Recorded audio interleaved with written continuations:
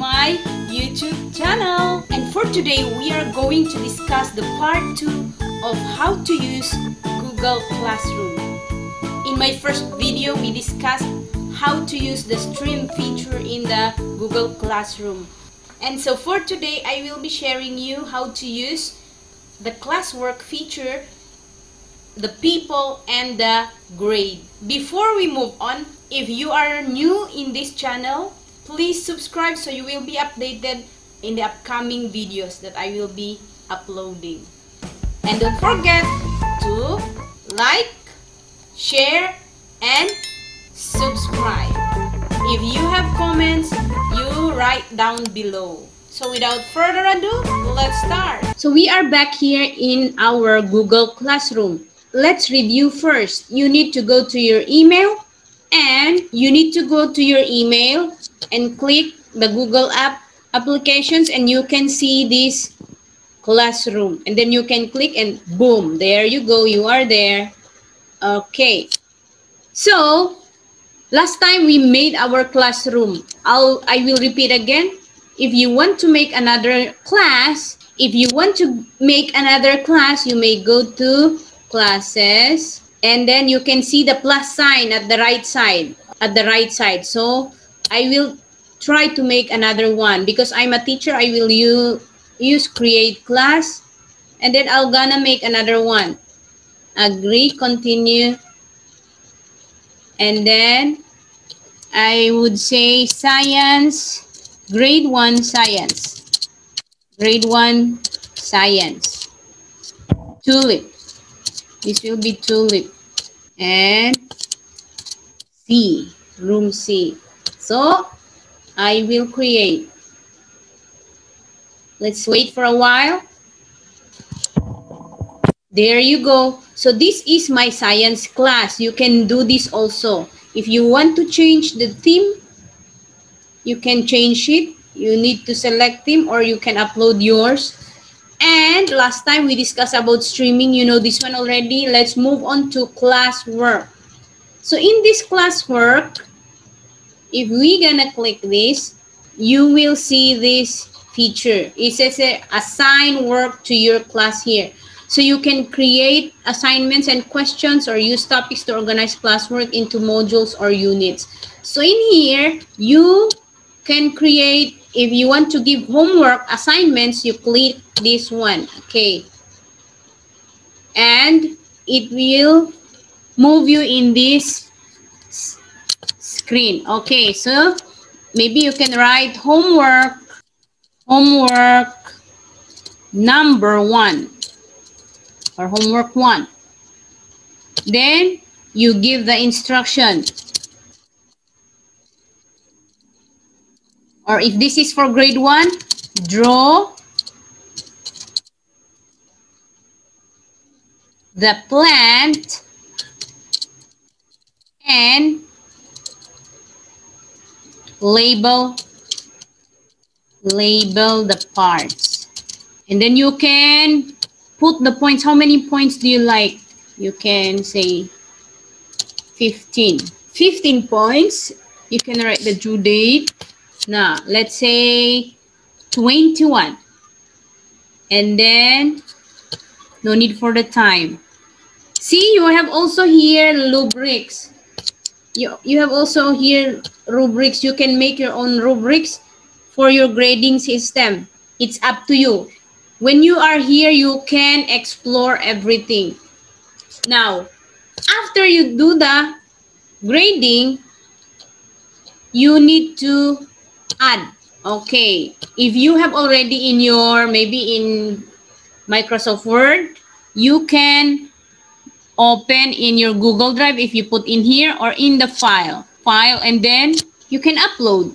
Wait, we are waiting. Okay, like for example, I will upload one photo, but it's not a homework, just for example. Okay, let me choose. Let's say this one. Okay, this is just an example. Remember, this is a tip for you. If you want to upload homework or assignment, you need to put the file in PDF form. because if it's in Microsoft Office, it will change. The format will change. So you need to save as PDF.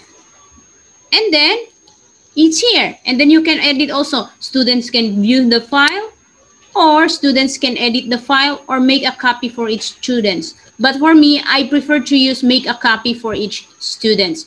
Students cannot edit this one already. And then after that, you assign. Let's try to assign.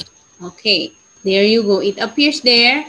Homework number 1, due date. This will appear in the students' Google Classroom also. They can automatically see. Okay. Or there's another way. Assignments. Let's go back again. You can add the one that you already made, or you can create in here. In a Google slide, Google sheet, or drawing, you can make in here.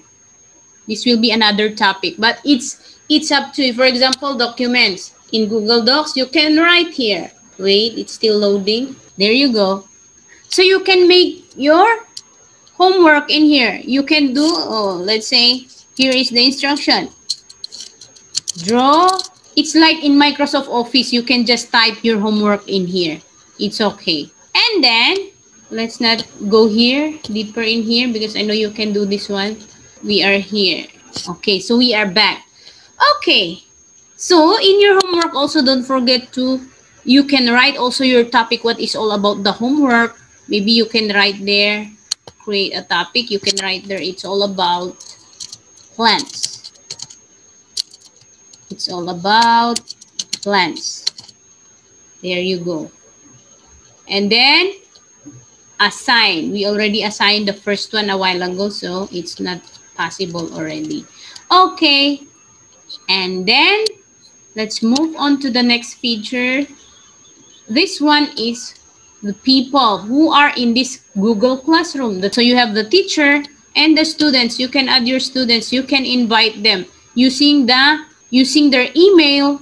You can type in here their email and then invite.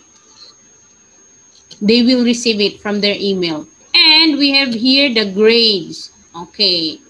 So for the grading, since we don't have yet any student, it didn't appear in here. But if you have your students, there will be a list of your students, their worksheet, the score of their homeworks, and then the total in here. It will automatically appear in here. So that's it. That's for the grades. Okay, so stream, classwork, people, and this is very helpful for the students because all the videos that you are posting in here are organized.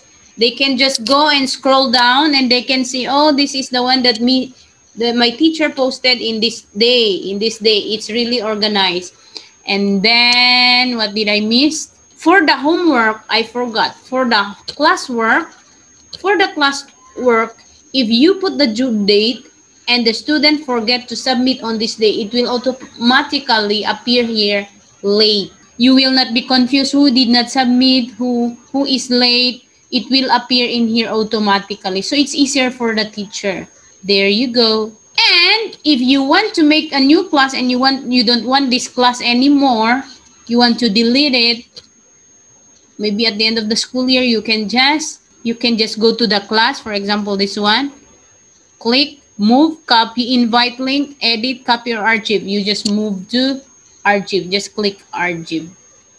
There you go. So that's it for our Google Classroom. I hope this one really helps you.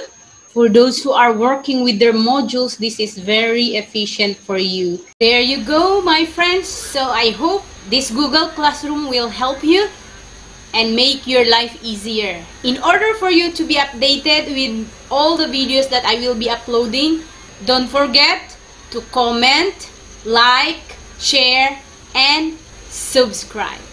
See you again in my next video. Thank you.